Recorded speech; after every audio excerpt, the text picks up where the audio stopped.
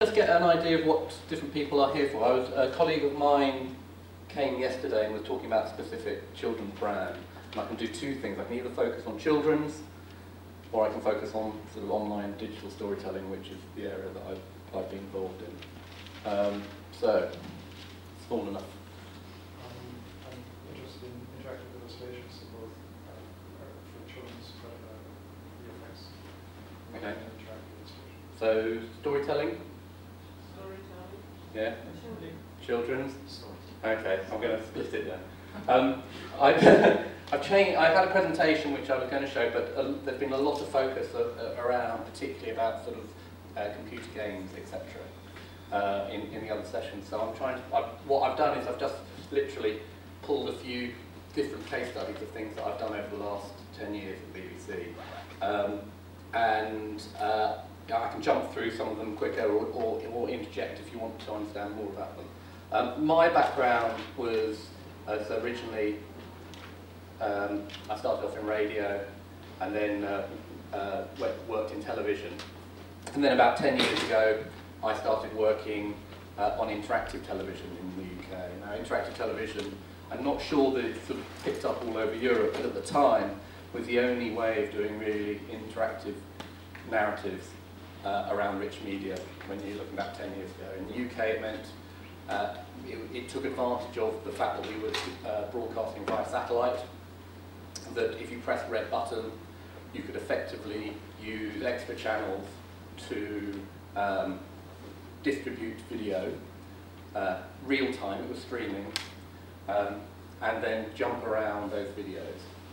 So that was where my journey started. So a lot of what I'm talking about is sort of coming at it from the storyteller's point of view rather than from a technology point of view. And then over the last 10 years, I sort of followed that journey until about 2006, 2007, when broadband sort of really came of age and started meaning that the rich media experiences that I was interested in, primarily as a program maker, were now doable on the web. And I think we're now at another stage where that's doable on mobiles, and it will also add an extra dimension with internet-connected TV, which I can focus on at the end. So I was going to go through what we've been working on, and being in a very old-fashioned, linear, traditional media company, a lot of what I was doing was trying to evangelise the storytellers that it's not just about having an alternative ending. Lots of producers shunned digital storytelling because they thought it was about making it an either-or. It was all about choose your ending, and that's not a very satisfactory experience for many writers, but also for many audiences. So I've sort of been going through what we've been doing over the last 10 years, and I'll jump into lots of different little case studies. But what I try to do is categorise what I think interactive storytelling is about. And I don't think it's necessarily about choosing your own ending. There are lots and lots of flavours of it, and this is what I try to do when I'm talking to either the writers when I'm working on a drama, or the producers of a traditional documentary, or most recently in children's. In the last 3 years I've been working as the head of interactive at children's at the BBC. So I'll just go back, just give you a little glimpse about why it was so hard 10 years ago. And this is what the web looked like in those days when we were trying to promote it on screen, if it'll work.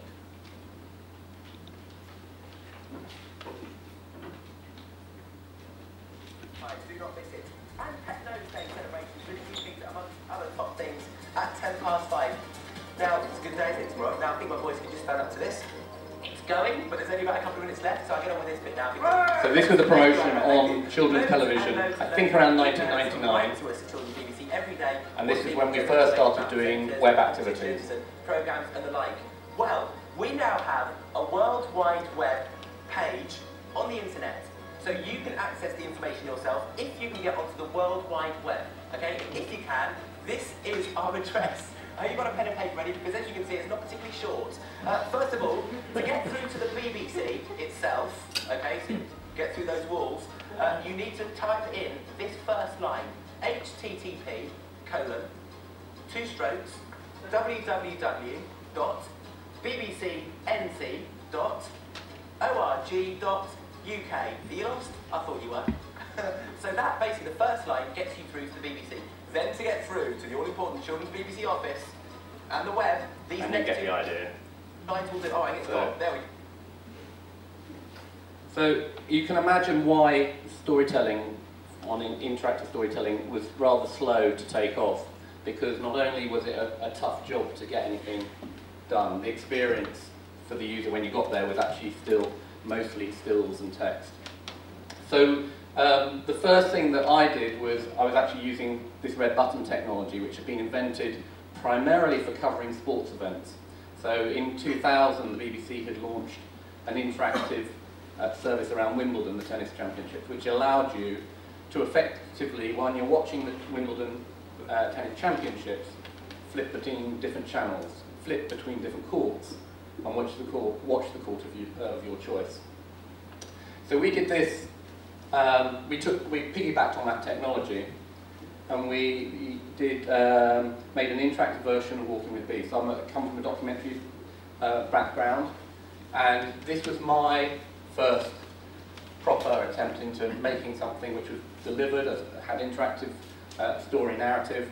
And it used the colour buttons on the bottom of a remote control, which allowed you to switch from the main story if you press green, you could have the main story with extra facts on it.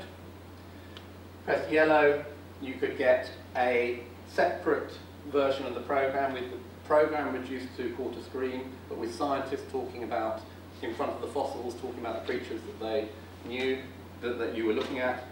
And then the making of was about how they created all of these things. So again, in real time, juxtaposed, so you could see the animatic of this shot or the puppeteers. But what really, and we did one other thing which we thought would be quite interesting, and it came out of the Walking with Dinosaurs series. It provoked quite a lot of interest because it was a very dramatic production, had a very dramatic commentary from Kenneth Branagh, and this seemed to split audiences. Some loved it, some hated it. So at the last minute we decided, well, okay, we can also use this technology to provide a different narration for those keen fans. And we did what we probably made that narration far more scientific than I would have ever done when I was making science documentaries. And you could switch to have a very well-known voice of science documentaries doing a really hardcore science narration. And this proved incredibly popular. It was sort of one of those things we just added in, we tried it, but it proved incredibly popular.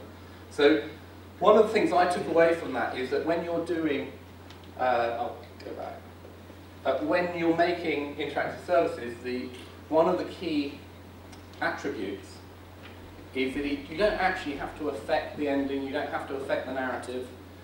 Sometimes it's just about customization. So when broadband came along, we did a similar thing, which was around parenting programming at the BBC. We chopped up 90 hours of parenting program, and we created this little video player. This is back in 2006, pre-YouTube. And the idea was that you could create a tailor-made program around your preferences. Let's see if this works.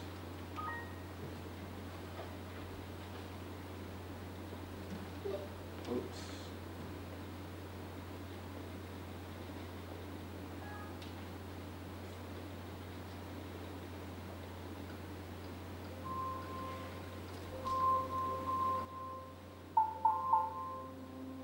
Welcome to the BBC's Parenting Video on Demand, your one-stop shop for the best of the BBC's parenting video.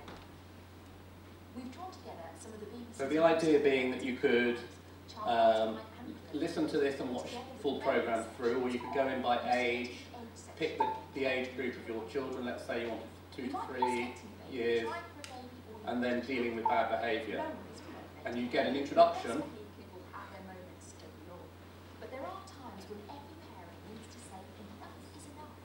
Children need to know what is unacceptable behaviour and aggression and tantrums. If you're already a parent, you'll know the skills.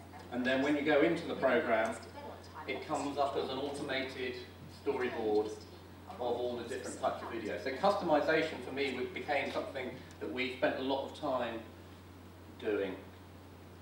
So I'm just going to get out of that. The second thing that then came along was if you're going to customize it, we made a distinction between what was customizable and what was personalizable. So customizing is putting all of the choice and instructions in the hands of the user. The personalizing is then turning that story to actually reflect something back on them. So, you know, the classic example is when you're reading kids a bedtime story and you insert their name into it. And that's been around for a long time. There've always been novelty books that you could get with kids' names in it. But no one was really doing this in sort of mainstream media. So we did a program, another documentary, this one time a prime time program for BBC One about how to sleep better. And this used the same technology but with extra layers of sort of code in there. So that the promise was we're going to do a 90-minute documentary about how Britain sleeps at night. But if you answer some questions through it, we're going to give you a sleep plan about how you're sleeping and how you can improve your sleep, based on working with 3 different universities. And what we found was actually the people who decided to press red stuck with that program a lot longer. We had 6 million people watch that program. You could play along with a pen and paper as well. 1 million pressed red, which broke all records at the time. And 98% of those 1 million were still watching 90 minutes into the show, which is phenomenal in terms of TV. TV figures tend to rely on churn and averages. Curse of Microsoft. Let's see if this works. Right. On BBC One, we'll be revealing exclusively what keeps Britain awake at night, explaining why a good night's sleep is so important, and we'll give you a practical guide to improve the quality of your sleep. This is the definitive guide on how to sleep better. So this is just going to jump through various bits of the show, give you a flavour for it.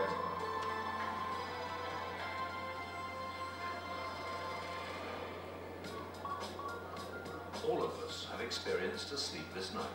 It can affect anyone, from very young toddlers to elderly pensioners.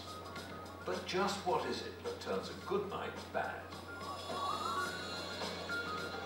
We invited 100 self-professed poor sleepers to join us here for a series of tests and experiments. If you didn't sleep, if you did live like you'd like to live, you would conk out. The results of these tests will help us build up a personalised sleep plan for each of the volunteers with real tips and advice to help them sleep better. So, if you want to get the most out of how to sleep better, here's how. During the programme, you'll be able to work out your very own sleep profile using a pen and paper. Or, if you're a digital viewer, press red now, and your set-top box will do the work for you. It's free, and you'll get added personalised information throughout the programme, specifically relating to your own results.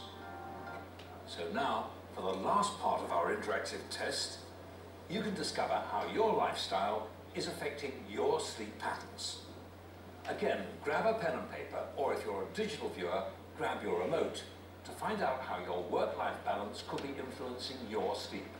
Once again, be as truthful as possible to really get the most out of the test. Here's question 1.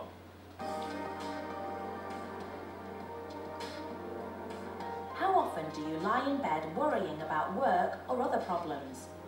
Jot down A, for every day. B, at least 3 or 4 times a week. C, for once or twice a week. Or D, for very rarely or never.